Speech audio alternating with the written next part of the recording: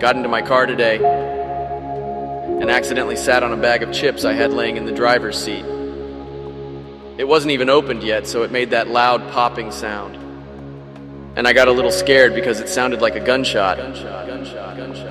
Anyways, I was pretty bummed because I wanted to have those chips with my sandwich, but now they were all crushed. But then I got to thinking, what if instead of having the chips with my sandwich, what if I just put the crumbs in my sandwich? Sometimes that's what life is about.